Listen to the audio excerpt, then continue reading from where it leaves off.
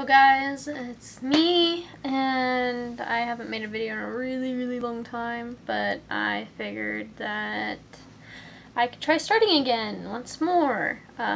This time I'm in college. I'm at WSU Tech for vet tech, so that's always fun. I have stuff all over my face somehow. Oh, it's probably from messing with my tank. But I now have multiple more pets, like that makes sense. But I think my first video that I'm going to start, when I do start it, is going to be about my dog, Tessa, and how to take care of a miniature schnauzer. I also have a ball python now, and I also have a hognose snake. My boyfriend has gotten a crested gecko, so I'll talk about doing that. I have a tank getting ready for a crested gecko. This is also a new room I'm living in, and I think the next pet after Tessa would probably be how to take care of a betta fish, or betta fish, depending on how you want to say it. But I have a lot to do over, and then I'll probably also have another section on science, mainly on bio, like all the different biological stuff that's been happening, you know, global warming, animals going extinct, animals in endangerment, bunch of that stuff, and coming out of endangerment, and, you know, what we should really do about, like, kill shelters and stuff like that, and just a lot of stuff like that. I really am going to try to focus on doing all that. And I'm going to try to get a better camera in the future. I actually downgraded. My phone that I had before this was absolutely amazing. If you ever can get it, I suggest the LG G4, I believe is what I had. I now have the LG K20 something or whether. I don't know. It's a knockoff. Not really a knockoff, but it's a poor man's phone. Which is fine. It's a great phone. It does what it needs to do. The camera quality is just crap compared to it, though. I also do plan on getting one of those attachment cameras on the back so I can take amazing photos, purely not just for making YouTube videos, but I also plan on being a reptile breeder, not just a vet technician, or veterinarian, depending on how far I decide to go with my education. But I definitely plan on doing that, and maybe I might do vlogs every once in a while on crazy things that are happening. Maybe I'll even take you to the Reptile Expo and stuff like that, like I have been saying I would do, but I haven't done. The Reptile Expo in Kansas, I will forewarn you, is not that great. It's just a little miniature place in a tiny building. Well, not really tiny. It's in a hotel. It doesn't have a lot. It's been growing slowly, like the past 3 years that I've been going, it's growing. The first 2 years was pretty small. There was hardly anything there besides a few reptiles. But this last year that I went was absolutely amazing. They had so much to choose from, so much stuff. It was absolutely great. I really enjoyed it that time. I'll probably be talking about the school I go to and what I'm doing, and I might even try to help myself as well as other people who are going into veterinary or even in high school or something like along those lines of your basic day-to-day classes. Right now I'm in bio and ICP, I believe is what they call it, interpersonal communications. So I guess it'd be IPC. Interpersonal communications class is just talking about how to talk to people one-on-one, and like getting into the details of how, like, why this conversation went that way and how you can make your conversation better, and blah blah blah. It's a class that you have to take at WSU Tech for multiple programs.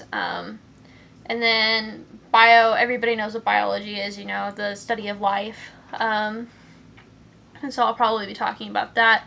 Right now we're in chapter 1, you know, the basics of bio. Your cells, you know, the very basic of life is cells and stuff like that. I'll probably be trying to do that to help myself as well as help you guys. And then I might even do some art stuff related. Like, as you can see, I have plastic chameleons in the background. Or not really, I guess they're plastic, but they're 3D printed. So I might even talk about that, 3D sculpting and stuff like that. I might also be talking about the artworks and my binder that I keep for my pets. This is a future tattoo that I plan on getting. It's not 100% there, but I mean, it's there. I really like the design that I have chosen. It's at least as the reptile itself, which is a leopard gecko for those who don't know. The plant in the middle, I'm not 100% sure if I'm fine with. I think I could really touch up on that. But I do have multiple stuff in this binder. Like, I have my art stuff that I need to work on, like different reptiles. I need to make one with snakes, tortoises, and stuff like that, but that's just for different sections of this binder. And then later to sell. So, and then I have another section for my selling. I have my art, my 3D printing, you know, and then I have sections underneath 3D printing and my plants and stuff like that. I might even talk about plants, and how to care for certain plants. And maybe even bioactive tanks, because right now that's all I have is bioactive. At my house, I have bioactive. At David's house, I don't have bioactive quite yet. We're still working on it, especially with the crested gecko. We're working on getting that set up. I have like my own personal pets information and care. Like I said, right now I have a ball python and a hognose living with me. The hognose is technically David's. It is I got it for our 4-year anniversary, and the ball python that I have now was for Christmas from him to me.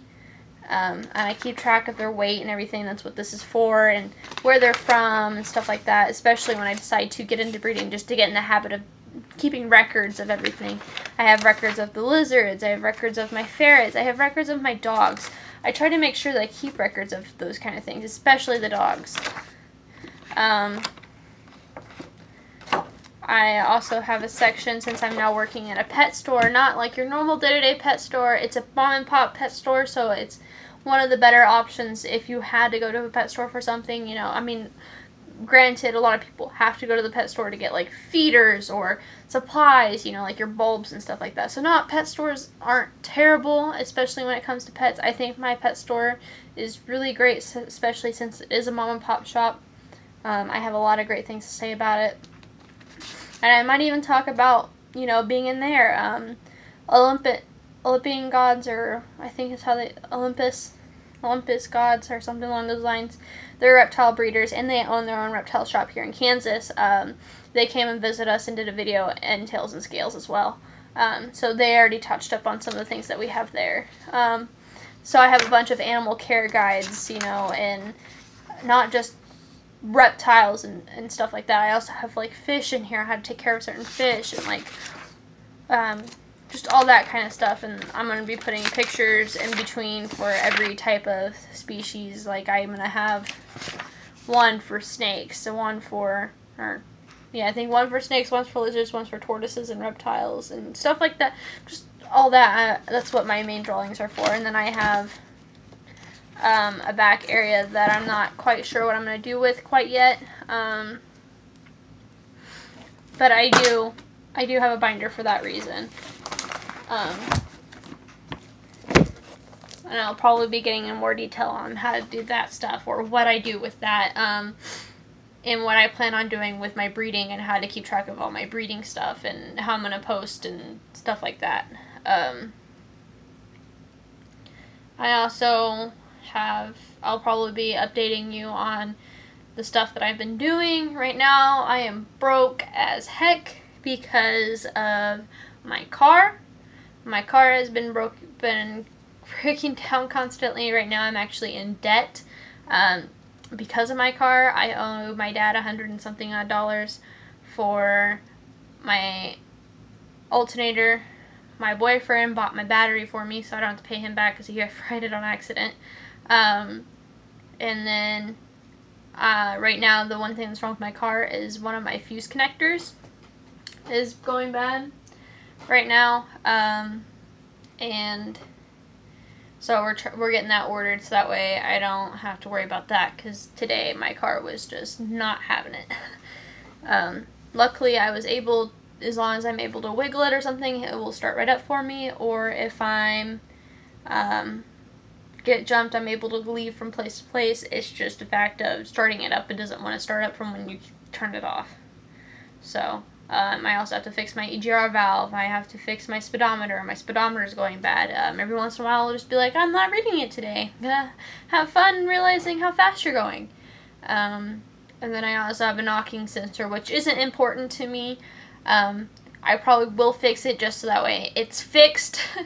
I also have to fix my back windshield, or the back window on my driver's side. It's one of those triangle pieces I have to fix. That's busted. I also have to fix my back windshield, but it's not because the glass is broken. It's because whoever put the tint over it sucked, and I have to take it off because I can't hardly see out of my back window. I also fixed my rearview mirror too. But that's a lot of information I have for you guys today. I hope to be making more videos and making more information videos and stuff like that. I think the section on the science will be probably called Discovery, or Science Discovery News, or something along those lines. I'm not 100% sure. I'm still working on that. But you all have a wonderful day, and goodbye.